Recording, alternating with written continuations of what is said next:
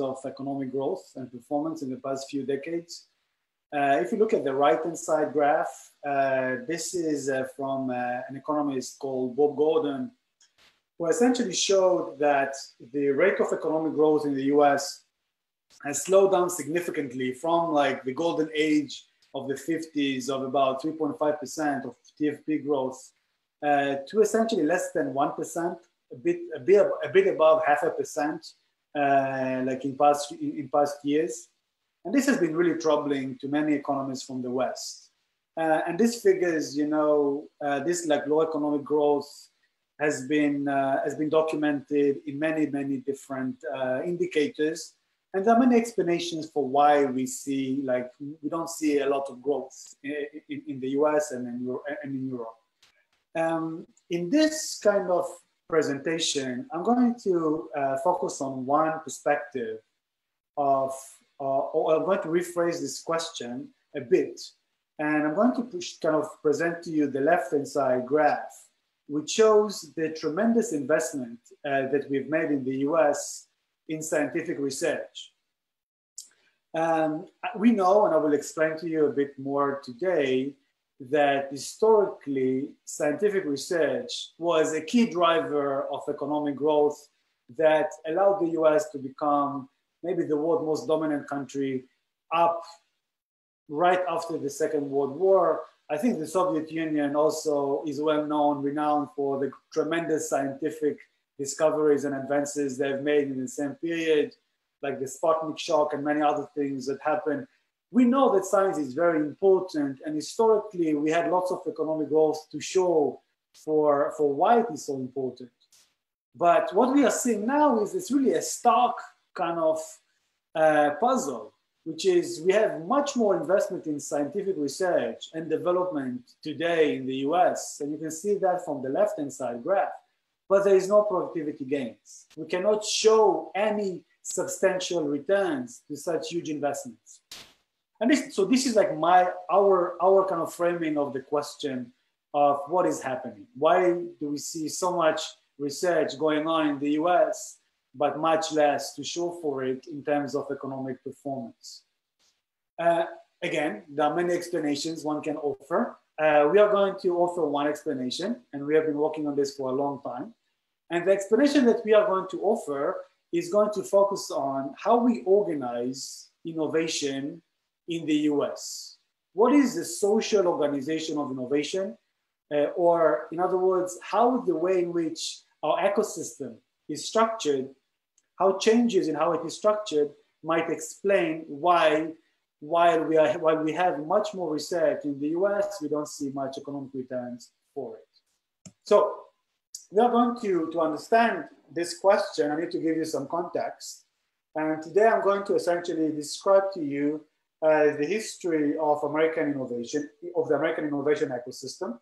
I'm going to show you essentially how the US organized its scientific and development activities at the country level, at the society level in the past 150 years.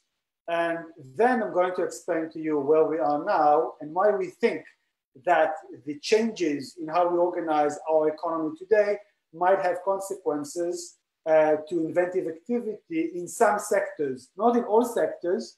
The US is doing really well in some sectors like life sciences and ICT, but it also is performing quite badly in areas where historically the US was very strong at, like physics, material sciences, and even chemistry.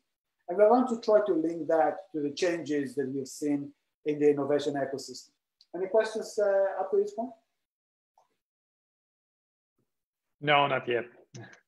Very good. So we can essentially characterize the ecosystem into three main periods, or actually four main periods. The first period where essentially the US just started in terms of becoming an innovation powerhouse was 1850 to 1900s.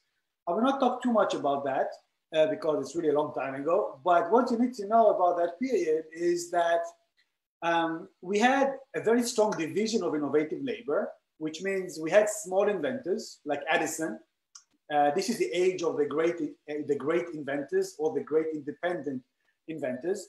Inventors like Edison would sit in the lab and invent new things like the light bulb. And then they would license their inventions to companies like Westinghouse, for instance, who would then kind of commercialize, manufacture, market, etc., distribute, etc. So there was a clear division of labor where big corporations focused on manufacturing and development, and the small inventors focused on invention. Universities were essentially non-existent in that period, existing but very bad. So Harvard existed but wasn't really good. It wasn't very good in sciences. If you wanted to get a PhD in chemistry, you had to go to Germany because you couldn't get a PhD in the in the US in that period. So there was really very little scientific understanding of how to manufacture, how to invent. However, in the 1900s, from 1900s to 1940, there was a drastic change in how innovation was organized in the US. All these small independent inventors that dominated after, right after the Civil War, essentially disappeared. And what we've seen a reorganization of the innovation ecosystem from small independent inventors into inventors working in big firms.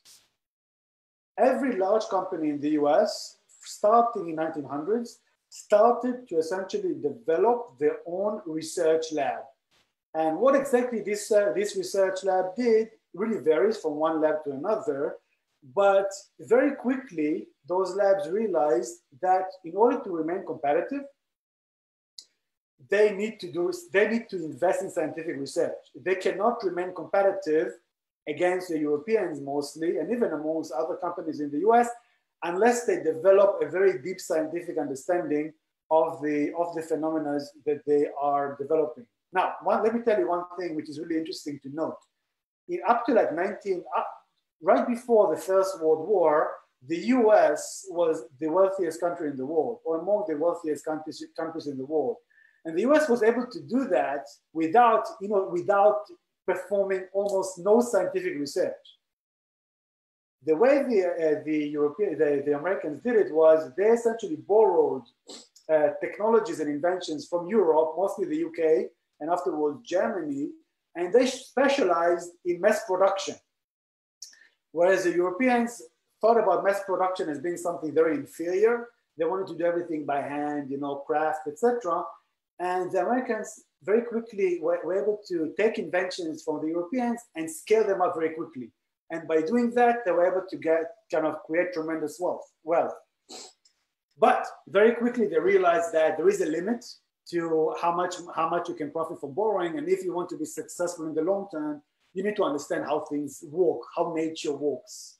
And this is where corporate research started to develop, and we'll talk about that quite a bit. Another thing that happened during this period, which is really interesting, is from the 1900s, American universities also started to develop. So while they were still underdeveloped, they started to kind of gain some traction and improve their scientific capabilities gradually until the Second World War. The third period is what is called the golden age of corporate research. This is the best period in the US if you like science. In that period, we had all the major sectors in the US realized that science is king. Science won the war, the Second World War for America, the radar, the atom bomb, and many other great inventions. And after the war, there was this realization that in order to remain dominant, especially after the Sputnik shock by the Soviet Union, we have to invest in science like crazy.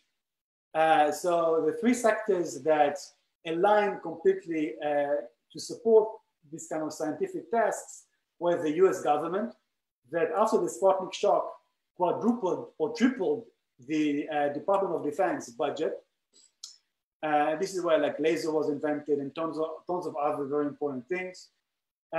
American corporations, the corporate labs, maybe the most famous one is Bell Labs, committed themselves tremendous amount of resources to scientific research.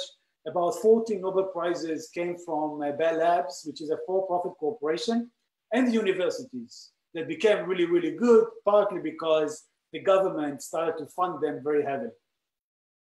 So the whole ecosystem was about, let's fund science. And then this stopped. This kind of things started to change in the 80s. And in the 80s, what we are seeing, we started to see essentially a system which is called division of innovative labor, where all the sectors in the economy, the government, the corporations, and even the universities started to shift their attention more into commercial market-based applications of science. Corporations maybe experience the biggest change, which is to eliminate completely, and I will show you this in detail, dismantle most of the corporate research labs, these great institutions, Bell Labs, DuPont, and many others that created so much wealth early on, dismantle and kill those institutions, and companies, big corporations in the US focus more and more and more on development and not on upstream scientific research. The government itself, after the Soviet Union collapsed, really cut back on funding for scientific research and started to emphasize much more what is known as dual use technologies. They realized that in order to convince American firms to engage in scientific research, is they needed to emphasize more and more how this research can be used in market applications. Maybe the best example was laser. Laser was invented in the 50s. The government funded laser. There was no commercial application for laser like up to like 1980 or the 70s for for 2 or 3 decades later. But companies still were willing to engage because the commercial applications, the consumer market was not very developed. Now you cannot convince any firm, almost any firm, if you are the government, to engage in a contract that doesn't have immediate applications in the marketplace. And even universities, after the Bayh-Dole Act in 1984, started to think much more about commercial applications because during that time, with this act in 1984, universities were able to, were allowed for the first time to commercialize their inventions and make money out of the scientific discoveries.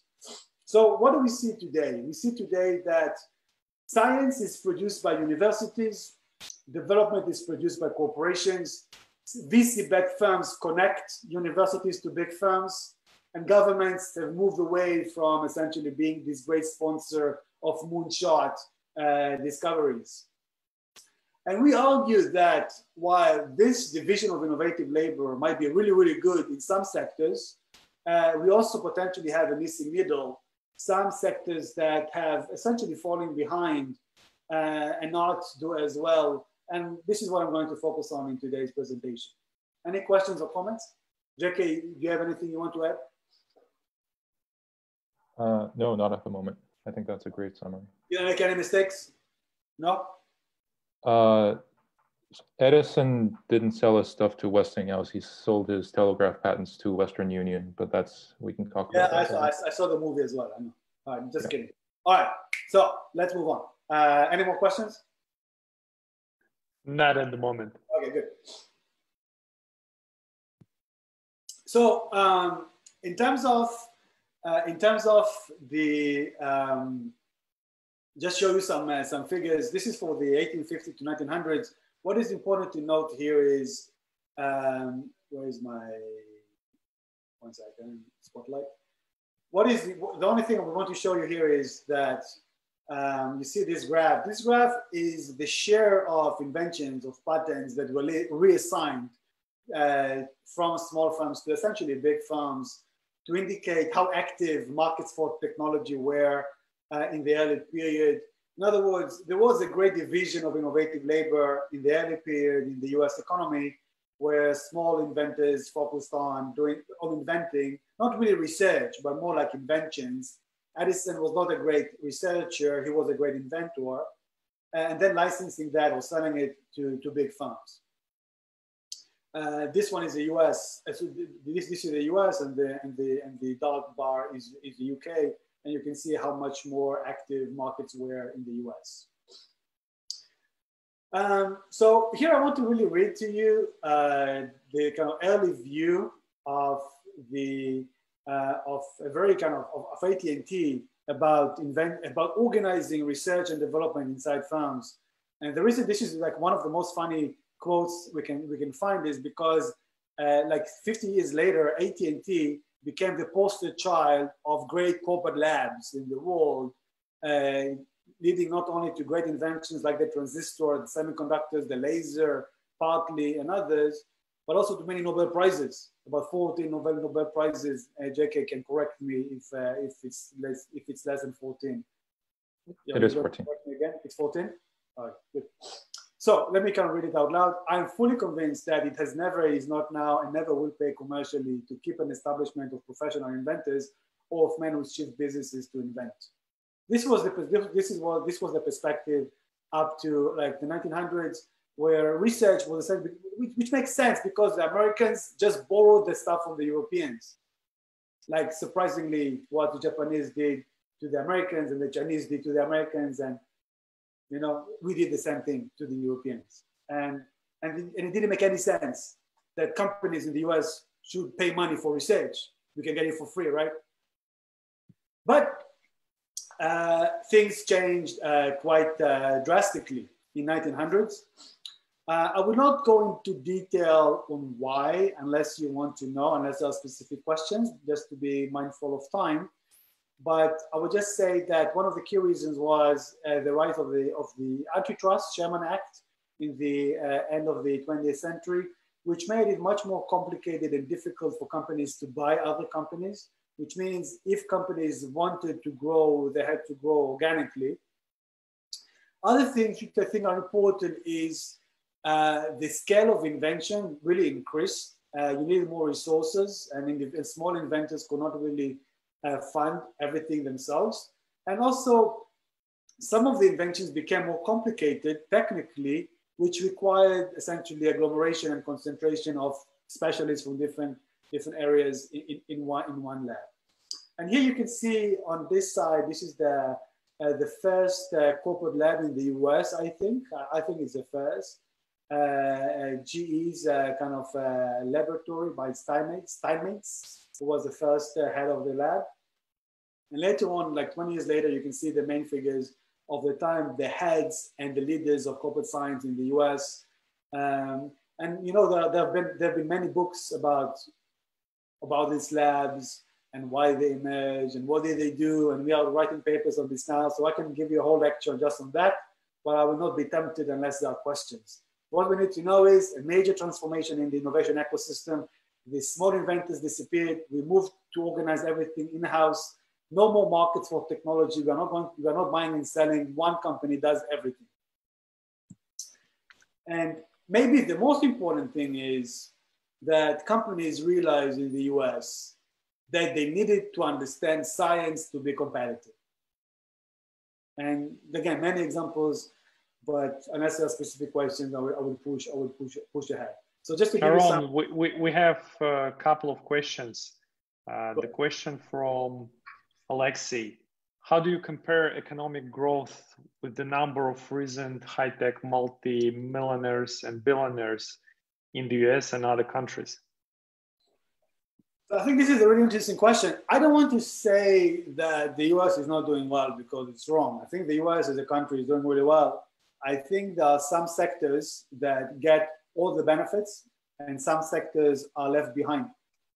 And I think that in order for us as a country to be competitive and to essentially be dominant in the future, we need to address those sectors that currently are not doing well, and there are no millionaires in those sectors. All the millionaires come from IT, ICT, etc. I know, Sergey, that you are funding those companies of the internet, etc. But historically, the moonshots and the big bets that really paid off, where we don't see we see very little investment in those fields. And let me just give you an example.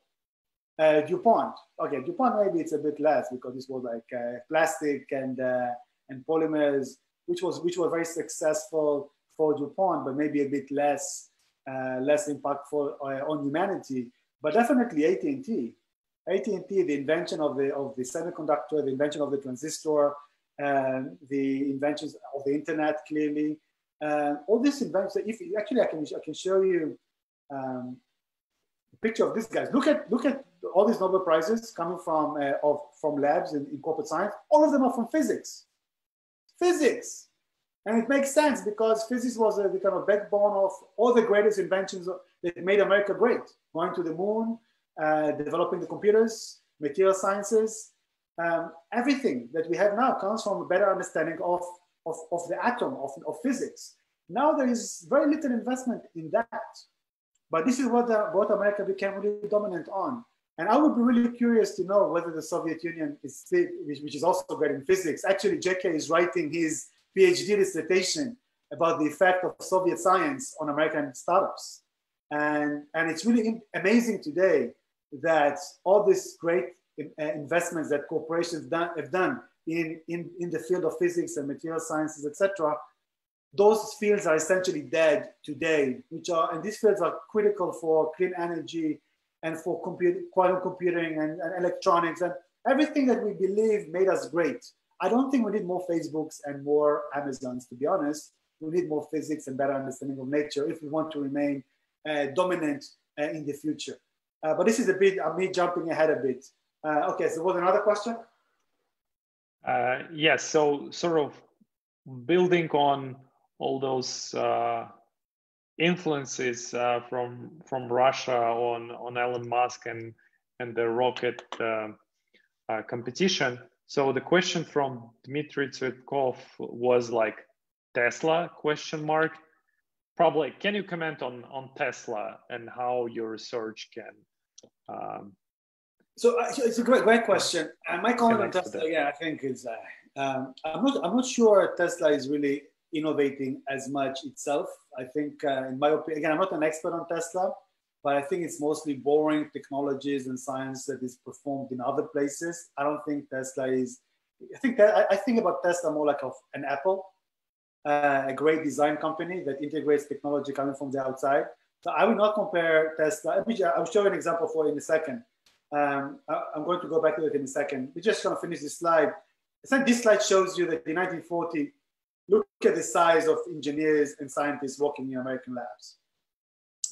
And if we kind of jump ahead for a second, like if you look at GM actually did research back in the 50s and 40s and before, and they had electric vehicles back in the day. They didn't commercialize them, but they had it. And they really did the research themselves. I don't think Tesla is doing a lot of research. Maybe I'm wrong. Maybe I'm not an expert, and I would love to be corrected. But I will not compare Tesla to the same big corporations we've had in the past. AT&T lab, you see this most famous lab that we've had. Now it's dead. It doesn't exist anymore. Again, tremendous success. Zero Park doesn't exist anymore. And this was the birth of Apple, Microsoft, and many other great inventions and discoveries. Hughes Research Lab, the laser, aviation, tremendous inventions as well. IBM, still alive, now mostly about AI. And DuPont is a poster child of research. DuPont is well known for a section of DuPont which is called Purity Hall. And the reason it was called Purity Hall because research was so pure and uncontaminated by commercial applications or commercial motivation. This is also gone. All this stuff has completely sold and dismantled in 2016 by some activist investors. So going back 2 slides. Okay. So 1940, what happened in 1940? I told you before, World War II, science, the endless frontier. The US realized that science won the war. And now, as I explained earlier, everything is about science in the US. We have all these labs, the government, the universities are rising. Everything is great until the Soviet Union collapses. And then, in my opinion, this is the main reason. Or one of the key reasons, I tend to argue with this a lot with my co-authors, and we can talk about why this happened. But we show that from the 1980s, etc., we see a collapse in the ecosystem. Big corporations started to focus much more on downstream invention. And you can see this red line. This is essentially a line showing an increase in patenting activity. They publish much less in scientific articles. And this is based on kind of patenting and publication activity. This graph is simply based on surveys from NSF, National Science Foundation. where companies are asked how much do you spend on research and how much on development, and you see what happened to the share of investment in research really dropped by a third. So those pictures, different methods, point in the same direction.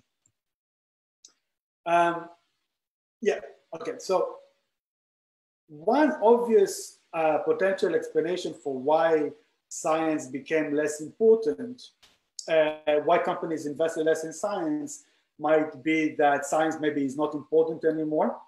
So what we show you here on this slide essentially is a measure. I will not go into detail unless you really want to know how we do this, but it's a measure of how much inventions actually build on science.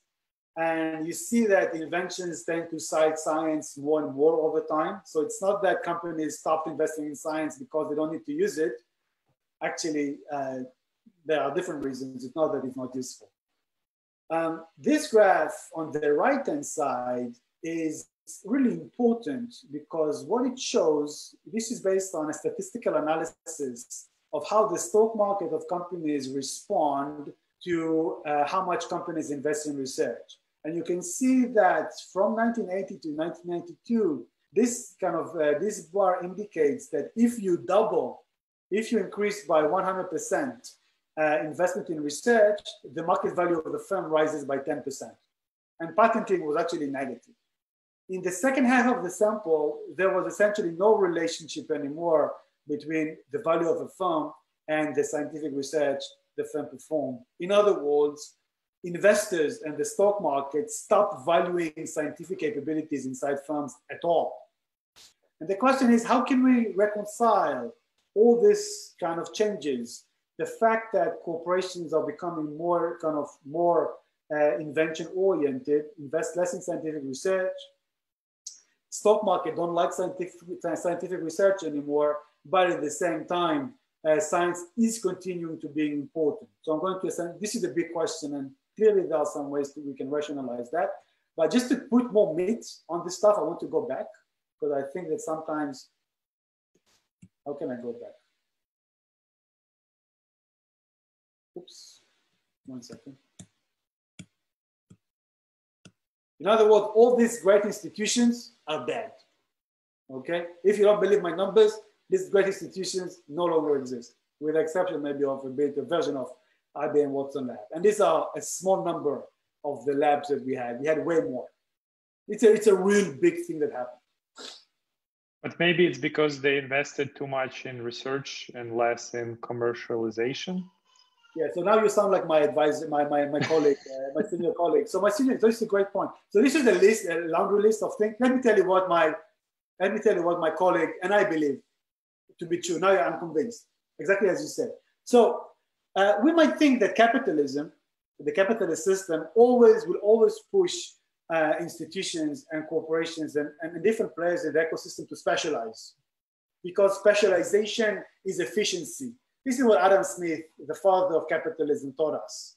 So we always look for more and more and more specialization, cutting back on slack, and essentially the way we kind of move and connect different specialized systems or sectors in the economy is kind of through institutions, through market for technology, strong patent protection, etc. But the big question is, why didn't we specialize from the beginning, right? Why didn't we specialize from day one? So the thing is that at the beginning, we wanted to specialize. We wanted companies to do just development and let the universities do the science, but there were no universities. So corporations had to replace the missing institution of scientific research because it didn't exist. So they had to do it themselves. And then universities developed, but then the government, started to really get involved in the US economy after the Second World War. And they said, look, we don't care about profits. We care about beating the Soviets and being the best empire in the world. And we want to harness science, not for profits, but for geopolitical dominance.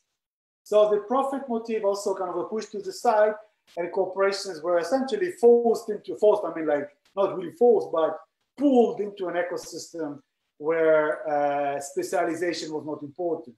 But now, and this is the key, I think the key conclusion we reach is now we are actually converging into a system that is very consistent with capitalism, a system where companies care about downstream innovation and commercialization and things that can monetize and things that can value. Universities specialize in doing science. VC-backed companies specialize in connecting science done by universities and development done by firms. And the government kind of take a stand back and just helps when it needs to help, when the markets kind of underperform a bit. So we believe that what we are seeing now is what we should see in a capitalist economy. We should not look back and feel sad for essentially the golden age of research because it wasn't natural. What is natural in our system is what we have now, and we should spend our energy not in learning or yearning about the past, but thinking how we can make the present better by not trying to go back into a system that was more integrated, but by how can we support the existing system with better institutions and better government policies that are really targeted towards the areas that did not perform well in this new system. Any questions? I guess, yeah, the follow-up question from Alexei. It looks like the government and not corporates is the best R&D investor. So the government did play a very, okay, JK, why don't you take this question? What do you think? So this is a very kind of controversial question. You know, the government is the best investor in science. What do you think? So I think this really depends on the type of technology investments that we're talking about. Certainly, the fruits of basic scientific research are uncertain and very wide, and therefore a social planner or a public body would be sort of best suited, best incentivized to sort of invest in basic research. Having said that, it's also true that the capabilities to choose and pick the winners in these R&D contests does not reside always within governmental bodies. Now, right after the Second World War, there was this very happy marriage between industry and sort of the Department of Defense and the early sort of scientific organizations, federal scientific organizations, such that they knew which scientific sectors were ripe for progress, such as lasers, such as solid-state electronics, and nuclear physics also. I don't think we have enough information in the modern period whether that still remains the case. So this is a very long-winded answer to say that it really depends. I would add one thing to JK's point, which is maybe governments are, actually no, I think government can be really important in some sectors, but you also need the right system to incentivize companies to kind of to collaborate with the government. I just read this amazing book called Stealth. You know what stealth is? It's like the stealth plane. You know, like the plane that kind of flies and cannot be detected. Mm-hmm. The stealth technology. The stealth, beautiful. Yeah. Mm-hmm. The name of the book called Stealth, if you're interested. You know that so the US government wanted to essentially fight the Soviet, not fight, but to essentially be undetected by Soviet radars. So they had this competition. And do you know where the science came from that essentially allowed for the invention of the stealth? It came from a Soviet scientist from Siberia who came up with this theory of radar diffraction, of radio wave diffraction, but the US government didn't know what to do with it. Sorry, the Soviet Union government did not know what to do with it because they didn't have a strong enough capitalist system that essentially provided incentives for corporations to find ways to monetize and find applications for these inventions. So what the Americans did was to translate all these kind of journals from Russian to English, and a company called North Pole essentially identified this theory, and for 10 years developed a very deep understanding of the theory and its applications, and at the end they developed the stealth. Now the question that you need to ask yourself is, why didn't the Russians develop the stealth? And I think because they didn't have the kind of private sector to interact with the Soviet government. And this is one thing I wanted to add to JK's point. But it's a very important question. We are working on this now, and we hope to give a better answer in the future. So these changes can be the result of many things. I will not go in detail on what these are, because we covered the kind of the main ones. One thing I would say is now we have great universities, so maybe it makes sense that now that we have great universities, we should not spend as much resources on internal science. But this is, again, a question which is open. We are going to address it in a few minutes. Sharon, there is another question building up on the whole discussion between government and private investments into research. So Natalia is asking, there is a difference between long-term and short-term scientific research. Companies never invest in research that give long-term 50 years results. How to overcome it? Well, I would add, like, do we need to overcome that? Yeah, so this is a great question. Can I push back and so let me go very quickly on those slides, because this is a really important question, and this is what we want to talk about in depth, and I have 20 minutes. So I'm going to push back because I have slides on that question in a few minutes. So thanks. All these slides essentially say now we have a system where we have specialization, companies do development, universities do research, and how do we connect it to? We have a very active market for technology, like we had in the 1850s and 1900s. Lots of contracts, licensing, alliances, joint ventures, agreements between firms. There is one difference between the system today and how it used to be in the past, which is in the past, the division was between small inventors and big firms. None of them really did science. Now the system is really about universities doing science, upstream scientific work. VC-backed firms commercialize this work and make them more applicable, and big corporations focus on invention and manufacturing. The best example of that is life sciences, where we have essentially universities develop the molecules. The VC-backed firms develop it into a small firm. This is then licensed, maybe sometimes directly from the university to the big firm that specializes on manufacturing and marketing, and clearly going through the clinical trials, which is not a scientific process, but a very daunting and complex process, notwithstanding. Okay, so this is what I wanted to say about that. This is a bit essentially less important. And now I want to talk to you about the question that I think Natalia that you asked before. Okay, so what is the problem in the system that we have now?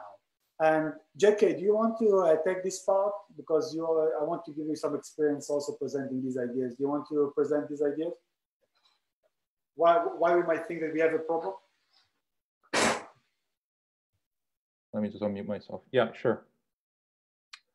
So I think so far what Sharon has presented is that there is a missing middle of corporate research that we're not that is preventing basic science from being translated into sort of commercial products, and that might be happening in because of two reasons. The first is that corporate research in large firms is sort of qualitatively different from what happens in universities and what happens in VC-backed small firms or startups.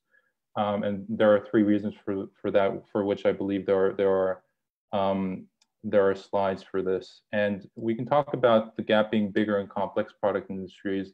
The basic, later as well, the basic idea behind that is that because there is a complex sort of handoff process between the basic science to the intermediate science towards the applied technology and finally to the product, if we divide this process, it becomes much harder to translate new science into products if you have a fragmented system.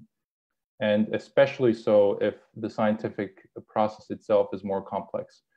And by complex, I mean sectors like the energy sector. We just had a question about Tesla. One of the biggest problems that electric vehicles have is actually hooking up the whole EV system to the grid, getting a good enough battery that will last hundreds of miles. All of these are different sort of technological sectors that need to be coordinated in the same time. So for instance, I think Panasonic was the first firm that was incentivized to come into the Gigafactory and to actually develop the battery cells for the initial Tesla models. So there's a lot of sort of coordination that already goes, that needs to happen for these complex industries to capitalize on new science. So moving on to the difference between sort of large corporate science and sort of what we have right now, which is a fragmented system, we can turn to a case study in AI research. And the specific case study we have in mind is the introduction of neural network models into the into Google or Alphabet's research portfolio. And we know that AI research has been going on for quite some time, since the 1990s, but corporations really took an interest in this technology circa 1995 and 2000, when they discovered that this technology could be used in a number of applications within their business areas. I believe so corporate research has really been rising, if you can see at the upper left-hand side, since 2006, in really leading machine learning journals. And the share of sort of corporate publications on the upper right-hand side has also been really increasing over this time. And we know that these research subjects were the type of research that was being done at Google was actually different from the research being done at top universities like the University of Toronto and so forth, from a specific project that they did for neural networks. And that was for the patch of the Google Translate system. This case study shows us that corporate research is more interdisciplinary. As you can see, the paper that was at behind the Google Translate system had many more authors than there are typically in in university research papers. We've done a very quick sort of quantitative analysis of corporate versus university research papers in the leading machine learning journals. What we find is that on average, corporate research papers have more co-authors than university research papers, which is a very crude sort of measure, but a measure nonetheless of the interdisciplinarity of corporate research. Sorry, can we go back to the, yeah, so the two other sort of features of corporate research that separate it from this fragmented system are that it is more sort of, that firms have more complementary assets, meaning they have manufacturing skills, they have all sorts of different kinds of applied research personnel that they can use that university researchers usually don't have. And one of the examples of that is that when Google was doing this patch on the Google Translate system, they actually came up with what's called a tensor processing unit, which is a sort of specific made custom purpose processor that does sort of these very crude matrix multiplications very quickly, so that it's optimized for algorithms like neural networks. And this really was a game changer when it came to sort of doing these sorts of AI ML tasks.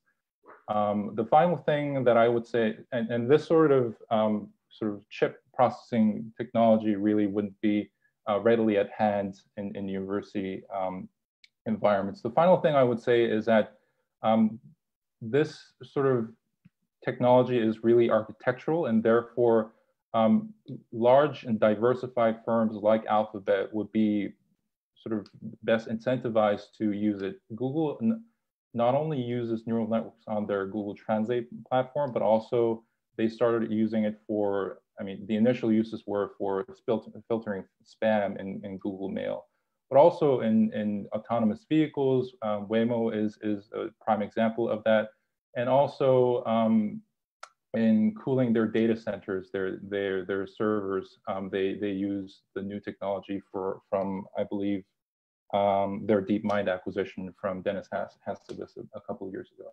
So those are the three things that I would say about corporate research. Sharon, do you want to take this one?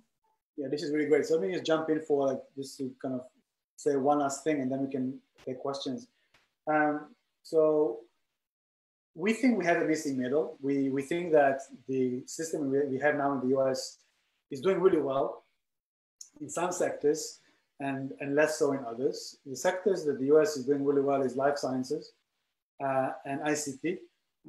I do not think we should say or think that our system cannot fund long-term research. I think it's a wrong presumption, going back to the question that was asked before. Because if you think about life sciences, the markets in the US are funding CRISPR, which is a very long-term scientific venture that we don't really, gene editing, you know, we don't really know whether it's going to work, etc. But the market is very patient. The market is very patient on many dimensions in terms of when the profits will arise. At the same time, the market is doing really well by funding, Tesla is one example, but clearly many companies in IT, as Sergey knows well. But it's doing a horrible job funding, as I said before, companies in material sciences, which is critical to make any advances in computing. We need better materials, clean energy, nothing of that sort. Chemistry, physics, as I said before. And the question is why? And let me just kind of just finish today's talk by planting an idea in your mind. And this idea is growing in kind of popularity in the US. And the idea is very simple. And it goes back to the question on the role of the government, as you mentioned before. If you think about, again, and Sergey, you know this well, there are two types of risks. When you invest in a company, you essentially, you face two types of risks. The first risk is technical success. I'm investing in gene editing, will this work? I'm investing in a coronavirus vaccine, will this work? And the other one is commercial success. If it works, will anybody want it? Now, in life sciences, if you have a coronavirus vaccine, you know there is a market for it, you know? There's no commercial risk. The only risk you have is technical risk. If you invest in AI or internet stuff, there is very little technical risk. The big risk is, will it work? Will people pay money for it? If you're investing in Uber or any other business model, the only problem you have is, will my business model work? There is no technical risk associated with that. And what we find that our ecosystem is doing really well in funding projects that have only one type of risk, either technical or commercial. If you have both types of risks, this is where we see a breakdown. And material science, the best example is the laser. The laser is, and Jackie knows this well because he actually wrote a case study on that. Laser was a technology that nobody really knew how to do in the early 50s, how to make it work.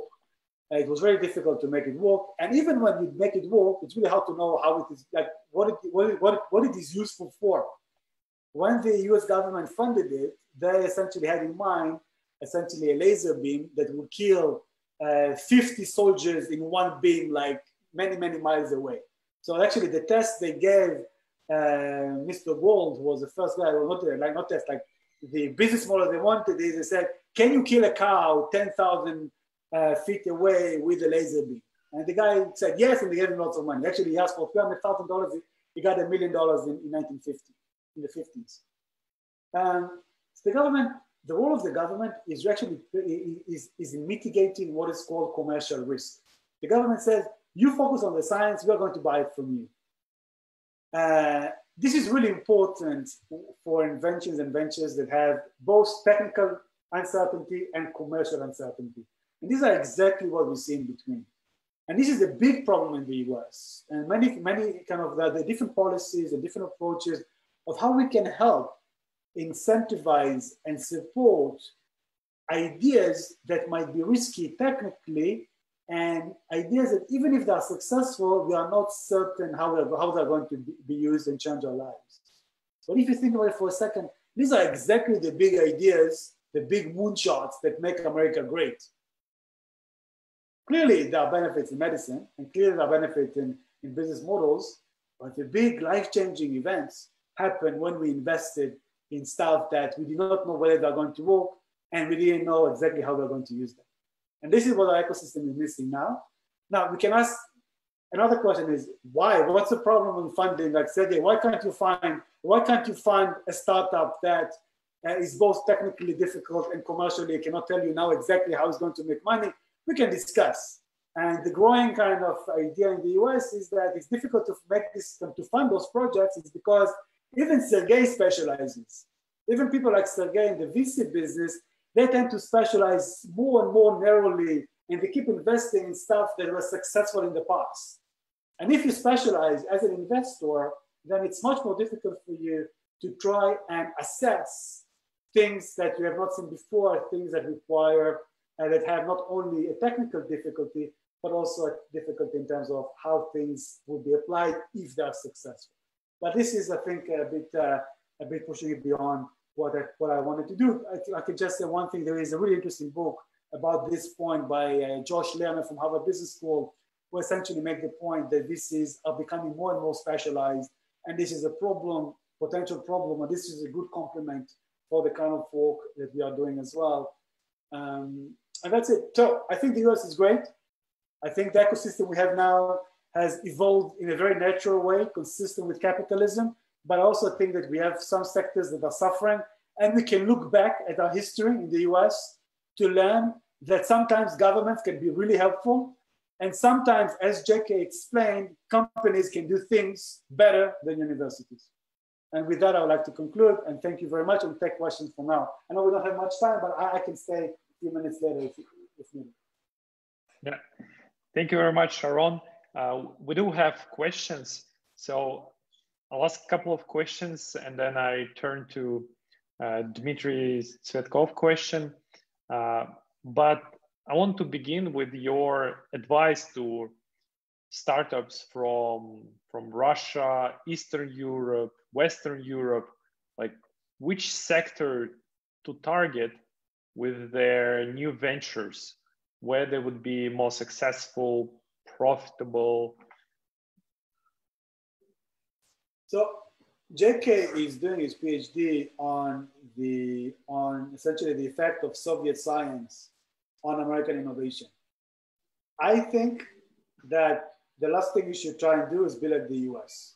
Don't be like American firms. We have enough. I would like JK respond, because his PhD dissertation is on how Soviet immigrants coming to the US were able to shape innovation in the US by providing science, deep science that was understood in the Soviet Union, but less so in the US. JK, do you want to comment on that? So just so that I understand, is the question... Forget about the question, just comment on we don't have time. Just comment. I think it's really important people know what you find in your research, in your dissertation. It will be the best way to answer the question. So the ground truths from the findings that I have from my dissertation research is that it's undeniable that scientists from the former Soviet Union have contributed to the US innovation ecosystem, and mainly their contributions have been in ICT, but not limited to that. Their biggest contributions were in laser physics, and I believe that was where the Soviet Union had actually working prototypes of their products. The influence becomes a little more diffuse as you go into the information and communication parts of ICT. And I believe that has to do with the fact that the Soviet computer industry back in the 80s was actually quite backward. Software programming, for instance, in the 80s in the Soviet Union was not hot, as it were, as it was in Silicon Valley, and therefore, where my prognosis right now is that Soviet physicists actually ended up working on the chemistry, the surface chemistry, and the physics behind designing semiconductor chips rather than designing software or the hardware themselves. So that's one. Well, just to build on that, Jackie, we don't have much time. I think this is a great point. So if you ask me, I think we should identify the areas that the US ecosystem is not doing well in essentially in supporting research. And I can give you tons of examples, but the examples are usually the ones we discussed, like physics and material sciences, clean energy. These are places where small firms in the US cannot get sufficient support from the ecosystem. And this is where essentially a company that comes with some solutions, with some mitigation of risk, technical risk mostly, can be very successful. So this is what I would encourage you to think about. There are enough internet companies in the US, and there are enough life sciences companies in the US, but we have a huge opportunity in between that is currently, I think our ecosystem is not serving well. And we can talk more about that, and there are really interesting examples and interesting and interesting potential kind of agencies, and even university programs that are trying to help entrepreneurs in those areas. Maybe the Soviet firms or the Russian firms already sorted this out and can essentially capitalize on this kind of missing link or this void, in my opinion. So the quick advice is go look into old inventions in the Soviet Union, some patents, some prototypes in physics and chemistry, and try to apply it to US. It doesn't have to be all. It doesn't have to be all. I'm just telling you one thing. If you are a startup in the US, and I can give you many examples, if you don't have time, I get tons of examples, and you have a great innovation that is based on physics, science, or material science, or chemistry, it's really hard for you to get funding and support in the US. Maybe you can get it in Russia from governments and be successful there, because clearly there's tons of demand for this kind of innovation. This is the future. But if you come to the US, you will see much less competition from American firms than if you come in the areas of either life sciences or ICT. This is what I'm saying. And the Soviets have a great, tremendous historical leadership in those spaces.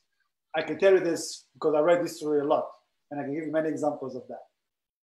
So this is the opportunity, linking kind of sciences in those domains into applications, something that in the US we don't do well enough. So question from Dmitry. He makes a statement that from his opinion, biotech and pharma are really underperforming in comparison with computer science and IT industry. Any comments on whether this is going to reverse soon? Yeah, so this is a big question, and people have been talking about it for 20 years. I don't believe this is true, but this is based mostly on anecdotal evidence. I think we are making tremendous advances in life sciences. Just look now how quickly we're going to hopefully have a vaccine, right? We could not have achieved that 10, 20 years ago. So I do not buy this argument. I think it just takes longer and we need to be patient. This is my opinion. Okay, and the comment about the Google case. There is a legislation in US that bans foreign owners of startups that are focusing on AI. What are the reasons and whether this stopping innovations or not? So I'm not familiar with this ban. JK, are you familiar with this law? No, I think it's actually, I'm not familiar with this one. So I don't believe this is true. I'd be shocked. Maybe in some areas like defense, but I don't think that. I'd be surprised if this statement is accurate. Maybe there are some limitations on how it is applied in some areas, but I think you can easily do AI as a foreign company in the US. Again, I'm not an expert, but this is my opinion. I'd be surprised if you cannot be an AI company in the US and owned by by foreign entity. But again, I do not know. This is just based on my knowledge. Mm-hmm. And traditional question about Google. I remember many years ago, you were arguing that Google is in a bad shape because the share price implies the huge growth factor, and the competition is really fierce, and you are like a click away to switching from Google to anything else. And our classmate actually divested from Google like right after his lecture. Despite of that, so what do you think about Google prospects, and whether your opinion about Google has changed throughout those years? So I think what is really interesting about Google is their reorganization as Alphabet. And I have a whole lecture where I can maybe do next time, where we essentially explain that this reorganization was a way to support Google's moonshot initiatives, very kind of moonshot, like very ambitious innovation initiatives. And the thing is, the market did not like that Google invested in those areas. And to overcome those challenges from the market, Google reorganized itself as Alphabet and organized those different companies as separate firms as a way to relax some of the pressure from the market. It's really interesting. I can tell you one thing, because we don't have time, and I can tell you one thing, okay, about that. Apple almost invests nothing in research and development. Nothing, very little. Look at the projects by Apple, not very impressive. And the market loves it. And actually, Apple is very proud that they're worth so much money by doing so much little innovation. Now, I also looked at all the research projects by Google, and it's amazing. It's like incredible. That's so innovative. But the market doesn't like it so much. The market doesn't want to support all this R&D. And this is like the key story, I think, that really need to think about. Why the market loves a company like Apple that does no R&D, but pushes and always kind of struggles to value Google that is trying to do so many things which are going to be great for humanity. And I think in part it relates to the story that we told now, where the market wants companies to specialize and not have these different programs inside, but at the same time, visionaries like Brin, Page, and Elon Musk and many others think that the market might be wrong, and they're very short-term oriented, and they don't take into account the big, long benefits that can come from investing in this kind of research projects. So I do not know what I think about Google. I can tell you that the market doesn't value the research projects that Google does as much, and to what extent, to the extent that markets are right or Brin and Page are right, it's still an open question. I think most of the money that Google makes still comes from advertising. So the same conclusion I gave you like many years ago, I think still applies. It is still an advertising company. Even though they've invested so much money in all these other moonshots, I don't think they had any big success. Look at Tesla. Tesla is one of the Fortune 500. I think Google invested potentially the same amount of time in autonomous cars. And clearly they were not able to do anything significant with it, right, with Waymo. So to the extent that the market is right and what we want is essentially more specialized companies, or whether a company like Google can do things better, I think it's still an open question. But if you ask me what the evidence suggests, I think the evidence suggests the market is right. You want to specialize and you want to carve out those moonshots outside of Google and let Google be an advertising company. And if Google is an advertising company, then it's not really exciting as much. This is kind of my long-winded view. JK, anything you want to add, JK? No, I think that covers it. Okay, and maybe the last question about the Google case study. In the case study, they invented the chip to better perform the spam filters. Don't you think that those corporate innovations, even if they're in a deep tech, in the chip innovation, they're sort of shallow in its applications? Sorry, is the question that the science may be very deep, but the application is very shallow? Yeah. That may well be the case. So I guess the question is getting at I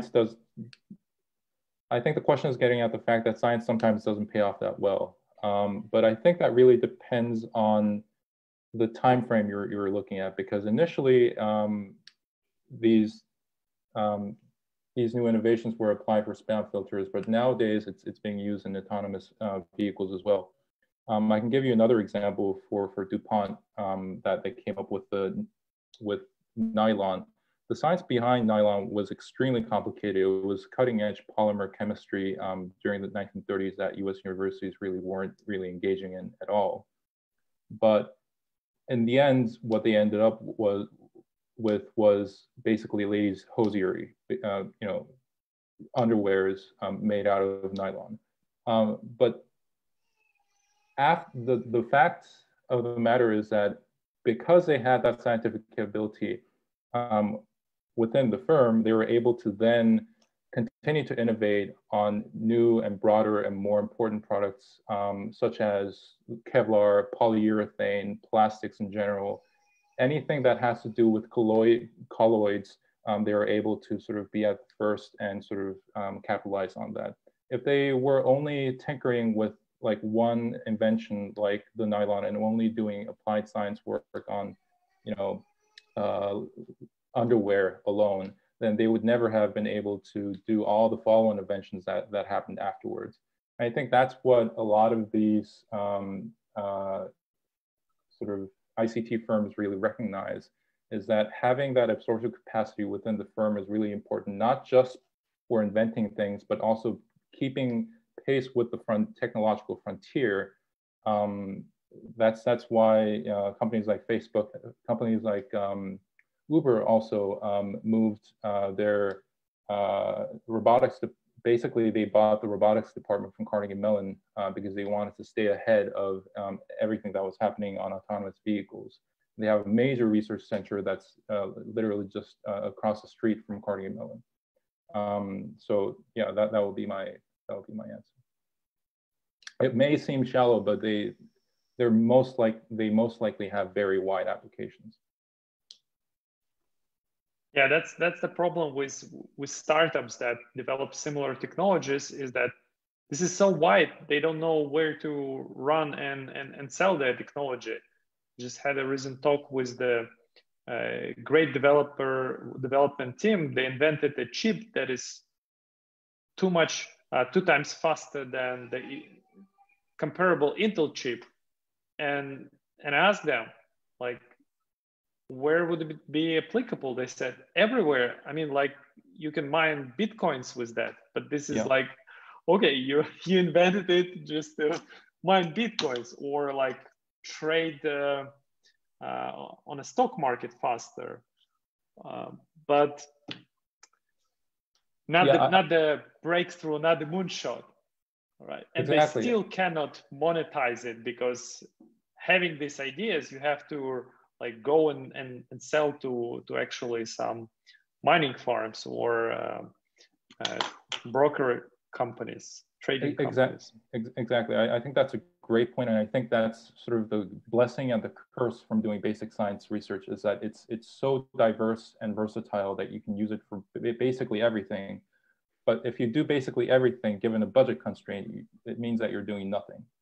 And I think that's where the market is kind of missing, in that it's not intermediating the handoff of that technology to the user efficiently. And I suppose that what the large firms were able to do in the 40s, 50s, and 60s was to figure out a use for new inventions. And I think the prime example is the laser in this case also, because the laser was invented in the 1960s, but their sort of major use really didn't come until the ICT revolution happened in the 90s. And guess where they were used? They were used in fiber optic links.